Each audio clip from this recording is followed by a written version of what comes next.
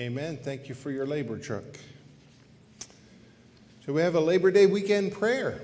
Gracious Lord, we pray that you would anoint us with your strength, your fortitude. Give us the courage that in our deeds and our working, we'll have a tremendous faith and trust in your presence, sharing your good news, your word of promise and healing. In Jesus' name, amen.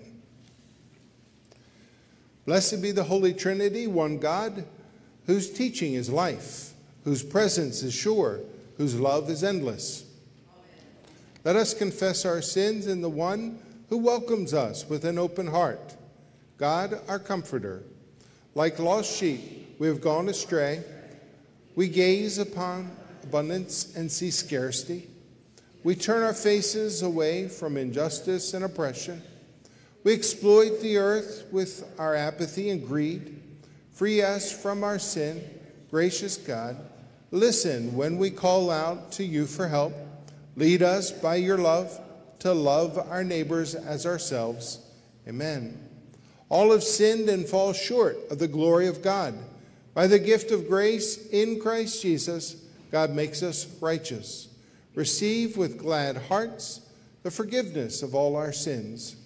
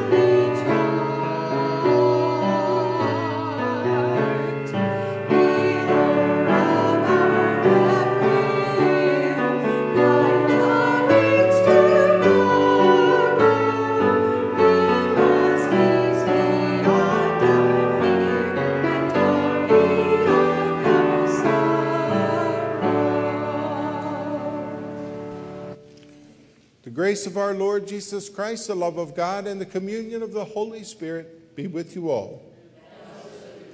Let us pray together. Gracious God, throughout the ages you transform sickness into health and death into life. Open us to the power of your presence. Make us a people ready to proclaim your promises to the entire world. Through Jesus Christ, our healer and Lord. Amen.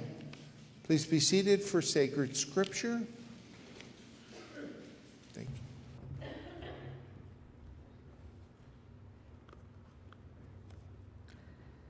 The first lesson is from Isaiah chapter 35, beginning with the 4th verse. Say to those who are of a fearful heart, be strong, do not be afraid. Here is your God. He will come with vengeance, with terrible recompense. He will come and save you. Then the eyes of the blind shall be opened, and the ears of the deaf unstopped. Then the lame shall leap like a deer, and the tongue of the speechless sing for joy. For waters shall break forth in the wilderness, and streams in the desert. The burning sand shall become a pool, and the thirsty ground springs of water. The haunt of jackals shall become a swamp. The grass shall become reeds and rushes. Here ends the first lesson. Thanks be to God. The Psalter reading is from Psalm 146. Praise the Lord, O my soul. I will praise the Lord as long as I live. I will sing praises to my God all my life long. Do not put your trust in princes, in mortals in whom there is no help. When their breath departs, they return to the earth. On that very day, their plans perish. Happy are those whose help is the God of Jacob, whose hope is in the Lord their God, who made heaven and earth, the sea and all that is in them, who keeps faith forever, who executes justice for the oppressed, who gives food to the hungry. The Lord sets the prisoners free. The Lord opens the eyes of the blind. The Lord lifts up those who are bowed down. The Lord loves the righteous. The Lord watches over the strangers. He upholds the orphan and the widow. By the way of the wicked he brings to ruin. The Lord will reign forever, your God, O Zion, for all generations. Praise the Lord. The second lesson is from James' 2nd chapter, starting at the 1st verse. My brothers and sisters, do you, with your acts of favoritisms, really believe in our glorious Lord Jesus Christ? For if a person with gold rings and in fine clothes comes into your assembly, and if a poor person in dirty clothes also comes in, and if you take notice of the one wearing the fine clothes and say, have a seat here, please, while to the one who is poor you say, stand there, or sit at my feet, have you not made distinctions among yourselves and become judges with evil thoughts? Listen, my beloved brothers and sisters, has not God chosen the poor in the world to be rich in faith and to be heirs of the kingdom that he has promised to those who love him? But you have dishonored the poor. Is it not the rich who oppress you? Is it not they who drag you into court? Is it not they who blaspheme the excellent name that is invoked over you? You do well if you really fulfill the royal law according to the scripture. You shall love your neighbor as yourself. But if you show partiality, you commit sin and are convicted by the law as transgressors. For whoever keeps the whole law but fails in one point has become accountable for all of it. For the one who said, you shall not commit adultery, also said, you shall not murder. Now, if you do not commit adultery, but if you murder, you have become a transgressor of the law. So speak and so act as those who are to be judged by the law of liberty. For judgment will be without mercy to anyone who has shown no mercy. Mercy triumphs over judgment. What good is it, my brothers and sisters, if you say you have faith, but do not have works? Have faith saved you? If a brother or sister is naked and lacks daily food, and one of you says to them, go in peace, keep warm, and eat your fill, and yet you do not supply their bodily needs, what is the good of that? So by faith itself, if it has no work, is dead. Here ends the second lesson. Thanks be to God.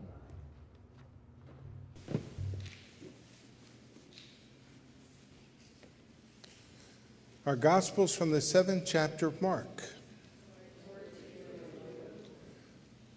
Jesus set out and went away to the region of Tyre. He entered a house and did not want anyone to know he was there.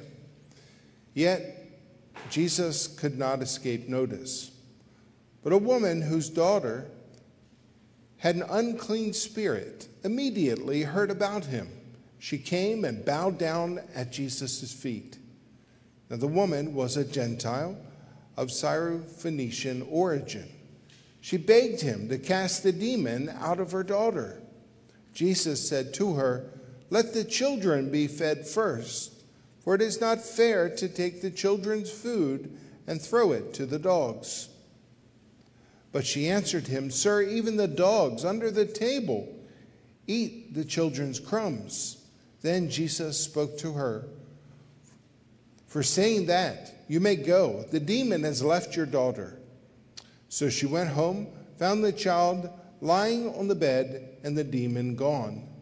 Then he returned from the region of Tyre and went by way of Sidon towards the Sea of Galilee, in the region of the Decapolis. They brought to him a deaf man who had an impediment in his speech, and they begged him to lay his hands on him. He took him aside in private, away from the crowd, and put his fingers into his ears and spat and touched his tongue. Then, looking up to heaven, he sighed and said to him, "Ephphatha," that is, be opened. And immediately his ears were opened, his tongue was released, and he spoke plainly. Then Jesus ordered them to tell no one, but the more he ordered them, the more zealously they proclaimed it. They were astounded beyond measure, saying, "He has done everything well. He even makes the deaf to hear and the mute to speak." The gospel of the Lord. Please be seated. Kids of all ages, we can interact just as we are.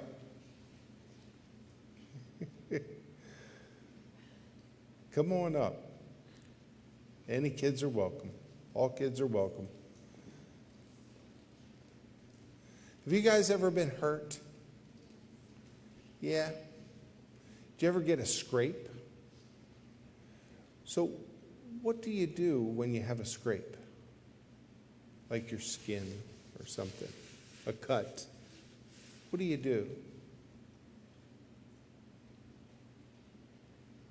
A Band-Aid maybe? Right. We go to the hospital, right? Mom and Dad help us out. So there's all kinds of ways in which we need healing. Have you been healed? Yeah, me too. Shall we thank the Lord for God's healing care? Thank you, Jesus, for healing us so that we can share your word of promise. Amen. Thanks for helping out.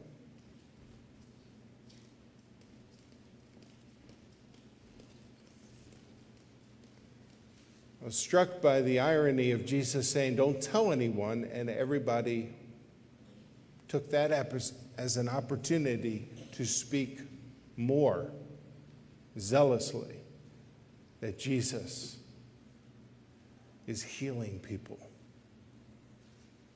Have you ever been at a store and all you wanted to do was get in and out? And that's the very time when something happens. So I was in a store, trying not to be noticed, trying not to take any time. And wouldn't you know, the cashier says, "How you doing today?" I said, "I'm hanging in there. How about you? How are you doing?" She says, "Today, I'm doing all right." Well, now that just is a loaded, and nobody was around, so of course we have to get into that, right? What do you mean? Well, yesterday, I lost my best friend.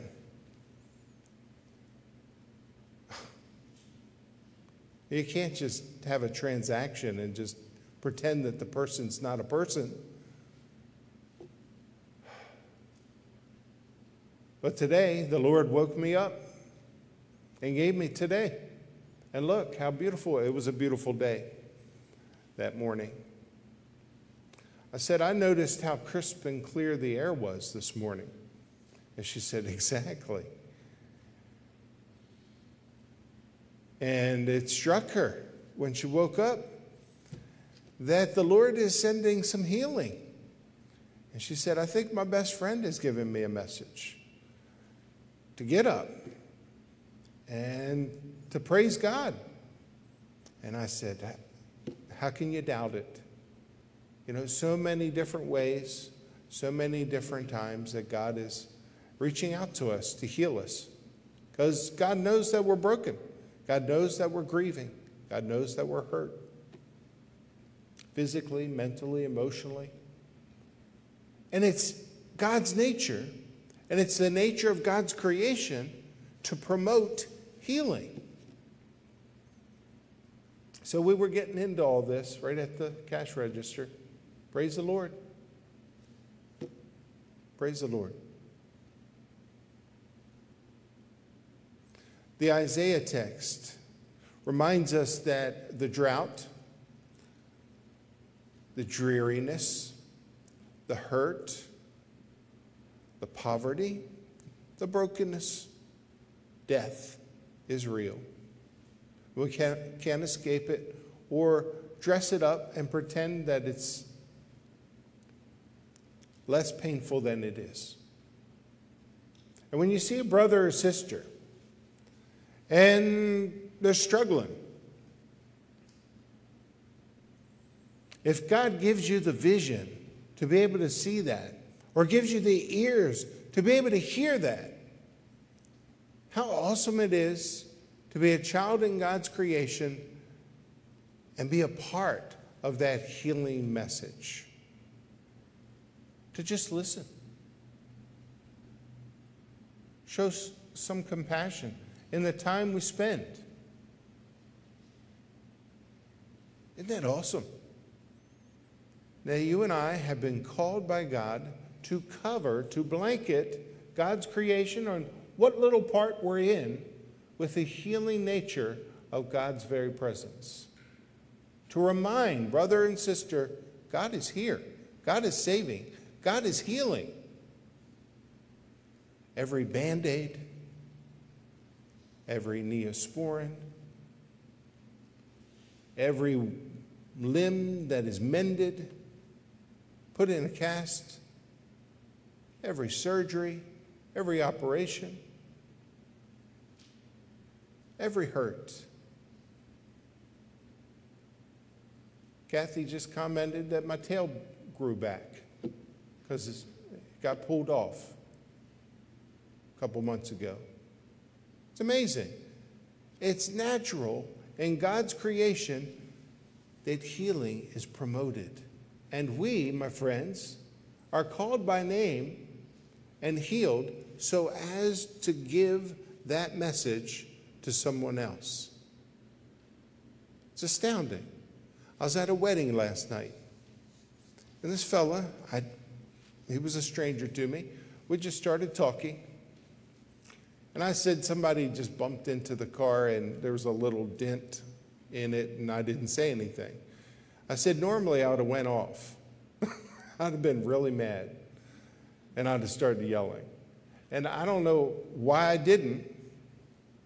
It wasn't my idea. All I did is went to the lady, and she was befuddled and beside herself. I said, peace. The peace of the Lord be with you. We're okay. It didn't do anything, really. You know, a little scrape. It's okay. But don't you... No, we're good. We're good. Just God bless you. He said, yeah, that's funny you should say that. Because my wife and I were in the car, and we were at a stop sign, and somebody rear-ended us. And the first thing we did was look at each other. And we were okay. And then I got out, and there wasn't any damage to the cars, but we didn't know that. And the person who hit us was really upset, And it was all I could do just to reassure them that we were fine and it's okay. And just to relax, just to breathe. And then we prayed together. This man is telling me. They prayed together right there at the stop sign where he was rear-ended. And there was a peace, there was a healing, there was a renewal in that moment. That's what he shared with me. And that's God's living presence. God's alive. God is here. And to surrender to the powers and the influences that deny God and deny God's healing in the moments of hurt, that seems to be very popular. So embrace as we are being embraced that this is God's creation and we are here and He's healing us so that we can heal others with a word of life, a word of kindness and gentleness, a word of promise in the midst of accidents, in the midst of torture, in the midst of pain. And know that it is on your lips, just like the Psalm 146 that Cheryl shared with us. On your lips, from beginning to end and everywhere in between, is praise the Lord. Hallelujah. Hallelujah. Praise the Lord. And just keep on praising the Lord. Very practical ways, very real ways, without discrimination. That James text, that we are equal members in the body of Christ, brothers and sisters. To say, I don't want to interact with that person because I don't like them, or they look different, and so I'm going to shun them, or I don't know that person, so I'm not going to give them the time of day. That's quite the opposite of the church of Jesus Christ. The church which is being built up by the blessings and the healing, the word of God that's going out to each and every one of us throughout God's creation. That word is covering each and every one equally. For us to accept that word of healing and then to deny a word of kindness just because is evil. Evil.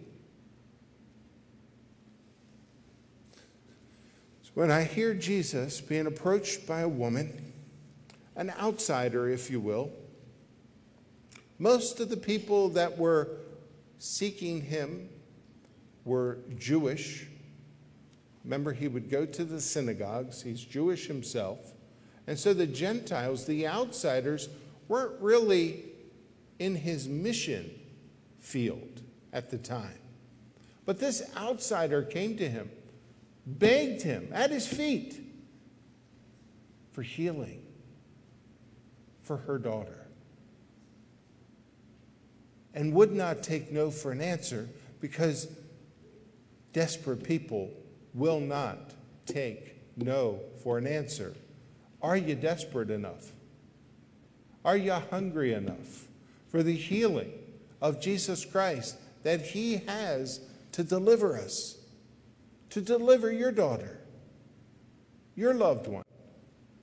Hold on to the feet of Jesus Christ as we beg. Might be rejected time and time again, but we will not give up. It'll make us more zealous, more intense in our pleading and our activity of sharing the promise of God's word, God's living and sacred promise.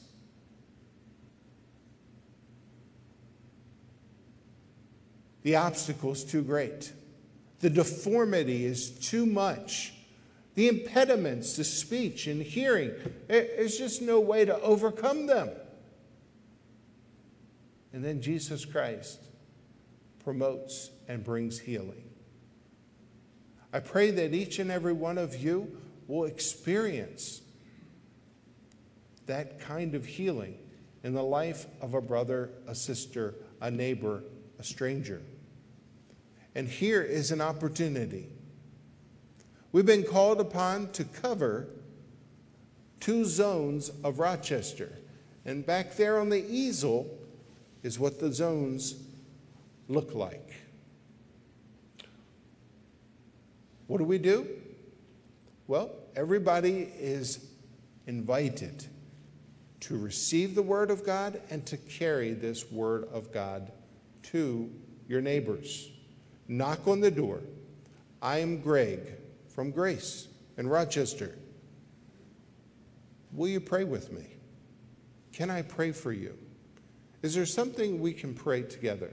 Right there at the doorstep, pray with your neighbor.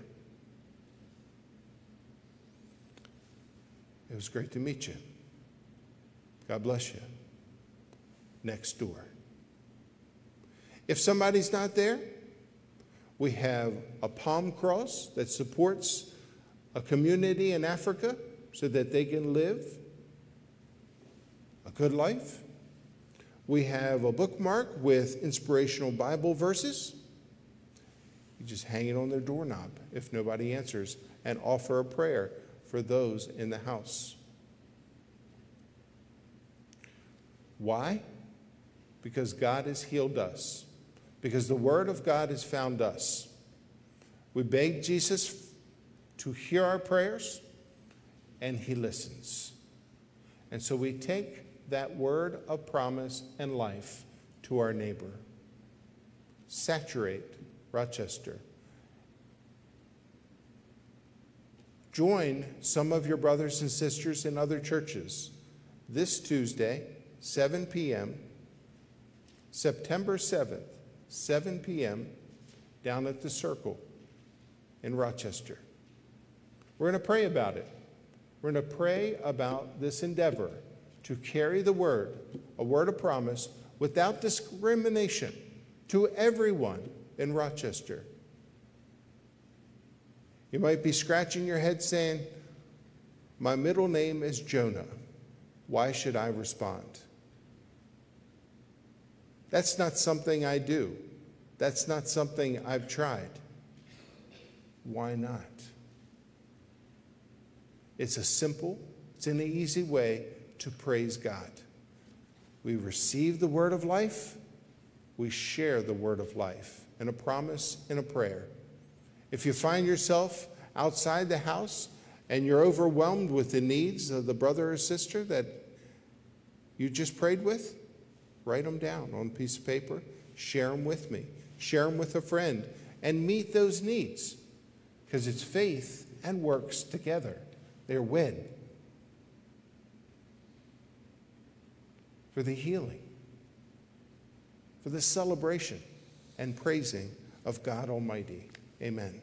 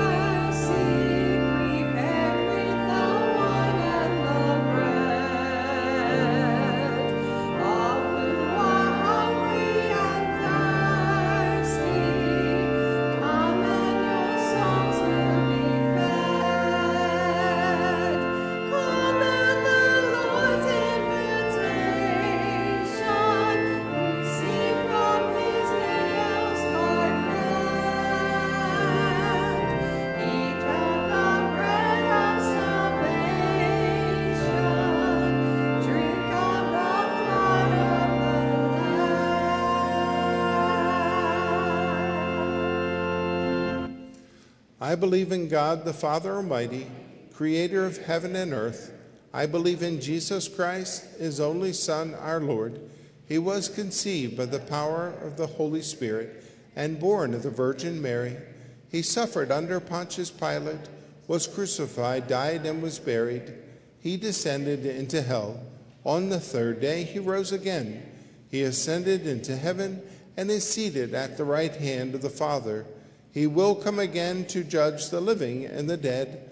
I believe in the Holy Spirit, the Holy Catholic Church, the communion of saints, the forgiveness of sins, the resurrection of the body, and the life everlasting. Amen. Made children and heirs of God's promise, we pray for the church, the world, and all people in need.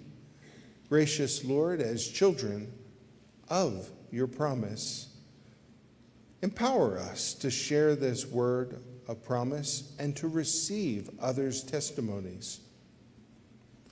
Bind us together, Lord, with those in the midst of being healed, those who have experienced healing, and especially Darlene, Jim, Rick, Brian, Chick, Dorothy. Lord, in your mercy, hear our prayer. Holy One, you bring your people together in worship. Enliven your church. Guide us as we receive this good news and go out and share it for your glory.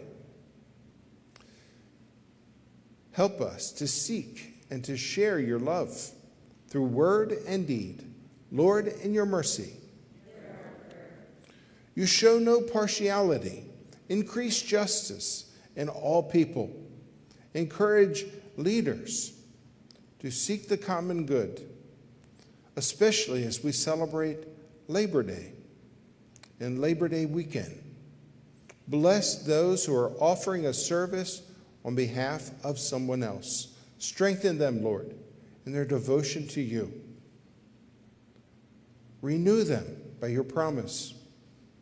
As you unite us in seeking the health, the safety, and the dignity of all, Lord, in your mercy,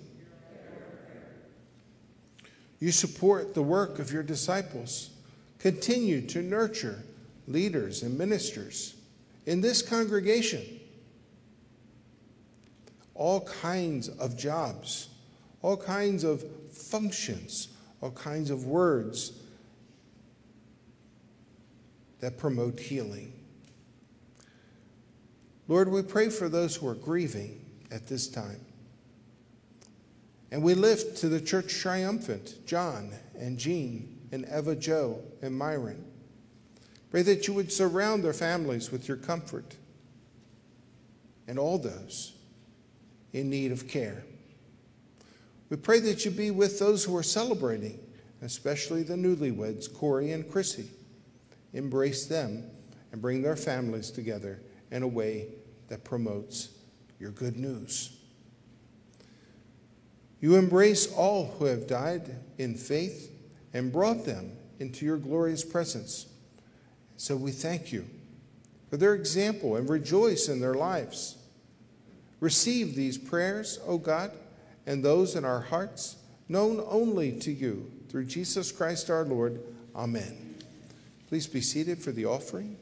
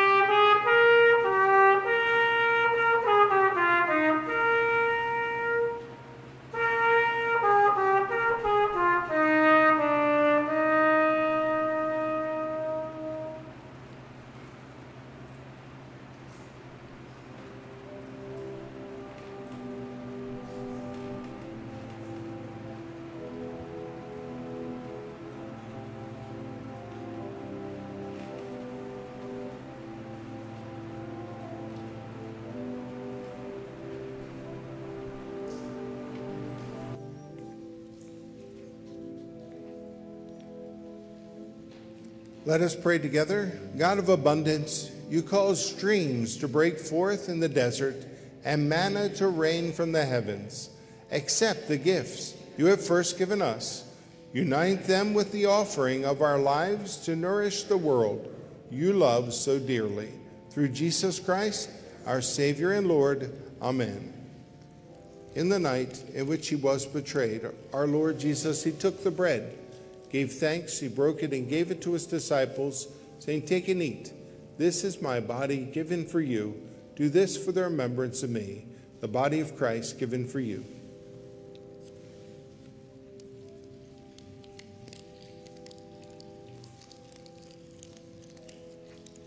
Again, after supper, he took the cup, he gave thanks and gave it for all to drink, saying, "This cup is the new covenant in my blood, shed for you and for all people for the forgiveness of sin. Do this for the remembrance of me," the blood of Christ shed for you.